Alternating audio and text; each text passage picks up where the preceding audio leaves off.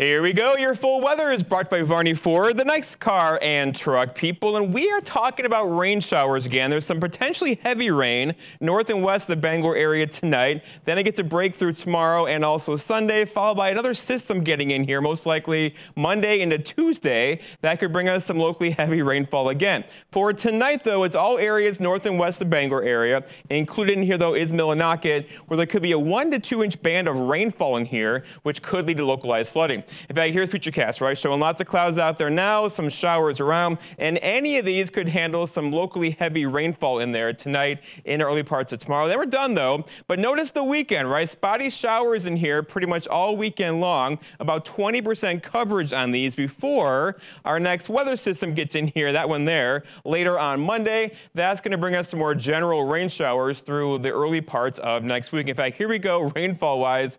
We're going to do it all over again, right? Another slow-moving system coming in Monday into Tuesday, which will likely bring us some locally heavy rainfall again and hold temperatures back just a bit as well. All right, so speaking of precipitation, here we go. This is the outlook through mid-July and well above average chances for above average precip, right? We're getting used to that. It's been a very wet spring, of course, and summer around here. And of course, here's the drought monitor, and the Midwest could use some rain, but that's not happening. For us, though, we're getting too much rain, and we are all good across the entire state now. No drought at all across the state of Maine currently, and likely more rainfall on the way.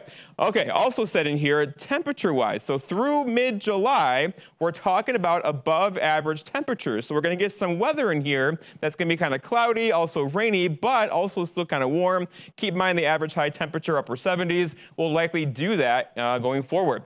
All right, the wind out there today out of the north around 5 miles per hour, not a big deal at all. This will actually go calm for a couple hours tonight, so that means some dense fog in there tonight too that will linger into early parts of tomorrow morning. The air quality is being measured, again, mostly good across the area today, but there are a few spots, including here in Bangor, level 1. So there is still some smoke in the upper atmosphere right now.